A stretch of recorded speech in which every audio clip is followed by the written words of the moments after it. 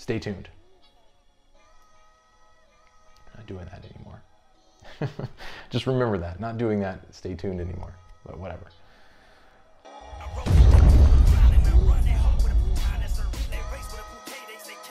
Before we get started with this video, if you've had a hard time losing weight, please let me know by putting it in the comment section down below. And if you're ready to figure out how to lose more weight and recomposition your body, make sure you give this video a thumbs up. Hey, what's going on? Shane at Shane Hubbard Fit. Today's video is going to be all about what you should do if your calories are already really low and you're not losing weight. All right, so let's go ahead and paint a quick little picture here so you understand whether or not this is you. So let's say that you're somebody who's already been dieting for a little while. Maybe it's been 3, 6, 9, 12 months. Maybe you are already getting in the amount of exercise that you need. You're getting, 3 to 4 or 5, possibly 6 days a week of exercise. You're mixing up between low intensity, higher intensity weightlifting. You're throwing, resistance training in there, and you're starting to notice that your weight is pretty much just plateauing, right? It's just kind of a straight line across. It goes up a little bit, it goes down a little bit, but there's really no downward trend like I've talked about in some of my other videos. And this has been a very consistent pattern. Maybe it's been 3 weeks, 4 weeks, maybe it's been a month, 2 months, and you're getting frustrated because you're putting in the work, but you're not seeing the weight loss results. Let's talk about this. So there's one of two things that are happening, okay? The first thing is your weight could be staying stable, but your body could be recompositioning, okay? What does that mean? It means that your fat mass and muscle mass is changing at a rate that's equal so that your weight really doesn't change at all on the scale. But what you're doing is you're building muscle and you're burning body fat. And what's happening is as you lose fat and as you build muscle, right, you're building muscle here, you're losing fat here, that levels out the scale so that there's really not a lot of change on the scale. Now, one of the ways you can tell if this is happening is if your pant sizes are fitting better. Like if the inches around your body are starting to improve, right? You start to feel leaner. Maybe your weight's not going down, but your pant size is going down. Like maybe you went, from a large pant size to more like a medium pant size, or like the old pair of pants that you wear every day to work or you wear very often is starting to be more loose. Like maybe you have to wear a belt just to keep them up, right? A lot of times it can be frustrating because we count on the scale to tell us when we're losing weight without realizing that we're losing weight and potentially gaining muscle weight at the same time. Now, this is a very positive thing. I don't want you to think this is a bad thing. This is a very, very good thing. The more you can recomposition your body to have lean, toned muscle and lose body fat, the easier it's going to be to not only maintain your weight once you lose it, but also be able to keep lean when you decide you don't want to diet anymore, okay? So it's a very positive thing, and I don't think this gets talked about enough, which is why I'm bringing it up. The second possibility is that you are truly at your composition sort of stagnant point, right? Your body's already mostly recompositioned. You already have a decent amount of muscle mass. You're trying to lose sort of that last bit of body fat and nothing's happening. Let's say that for the sake of example, you're at about 1,200 calories, right? This is where I see a lot of women get stuck. And for guys, it's usually like in the low, I would say maybe like the mid thousands. So like, 1,500, 1,600, 1,700 for a lot of guys. But for women, it's usually like 1,200, 1,400, somewhere in that range. And again, they're not seeing any weight loss. Their weight is pretty much staying stagnant the entire time. What are you supposed to do? All right, so I'm gonna create a video that's more in depth about reverse dieting, but I wanted to introduce the topic here. So reverse dieting is essentially dieting in reverse, right? You're adding calories slowly to your diet. You're keeping your activity relatively the same, maybe taking down some of the high intensity stuff if you did a lot of high intensity stuff, and focusing mostly on lower intensity exercise and weight training. So how does this picture paint out? The very first thing I want you to know is that if you've done an online calculator to figure out your maintenance and you're eating 1,200 calories, and let's say your maintenance is 1,700 calories, right?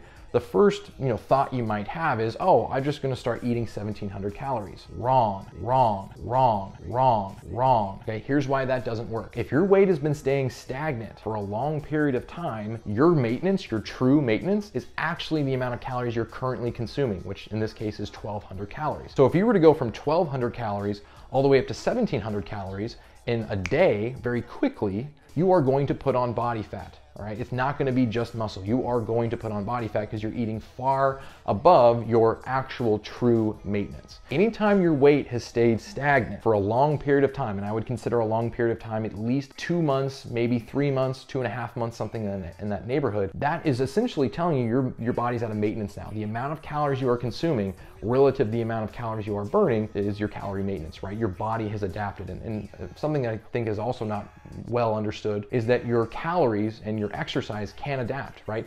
if you consistently eat a certain amount of calories, you will eventually adapt to that amount of calories and that amount of calories that you're burning also through exercise, okay? So that's a very important thing to understand. So getting back to the 1200 calories, what you wanna do is you wanna keep your weight training the same. You want to, if you're doing a lot of high intensity cardio, you wanna dial that back and do some lower intensity cardio. Focus on things like your step count. So get, an activity tracker if you don't already have one.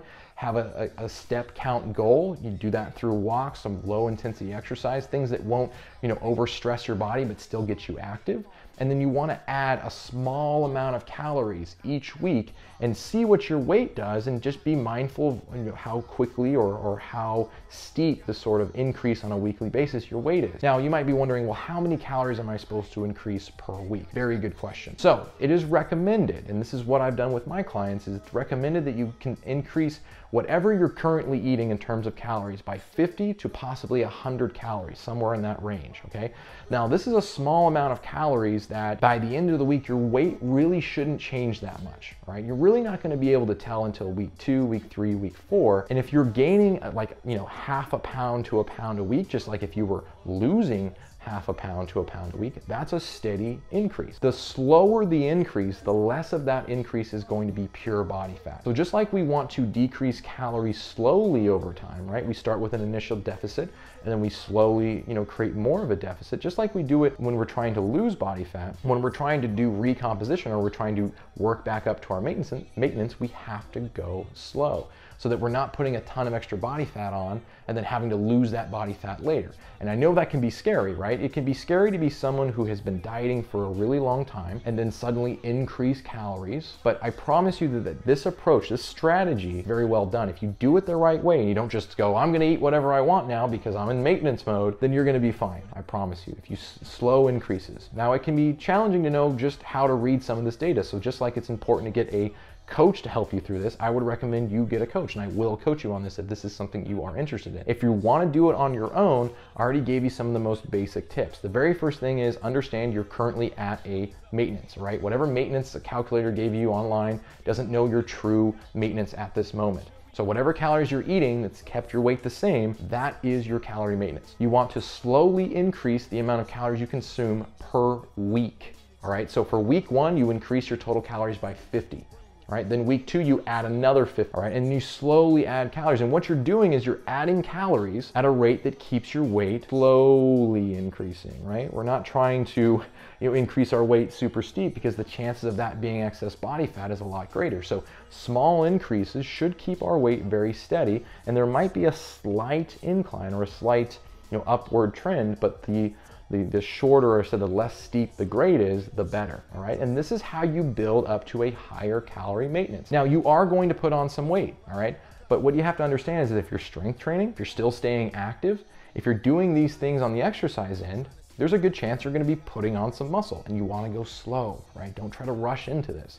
Don't start eating 500 calories more than you were, because that will become body fat a lot easier, right? So slow and steady as you increase to a higher calorie number. Now, when you get to a number that sort of keeps your weight the same, then you want to, increase, like I talked about earlier, another 50, maybe 100 calories, depending on how active you are and how much you're putting into the exercise side of things. So I wanted to really touch on that really quickly. If you have more questions, please feel free to put them in the comment section down below. If you enjoyed this video, don't forget to give it a thumbs up before you leave. And then if you want to share this video, maybe you've got a friend, maybe you've got somebody in your life who knows that they need to sort of recomposition their body, they're eating too few calories, share this video with them. And then as always, if you don't mind, go ahead and hit that subscribe button. If you enjoyed this video, I'm gonna put out more content just like this that can help you figure out your biggest weight loss problems. Thanks a ton for watching this video today, and I will see you in a future video.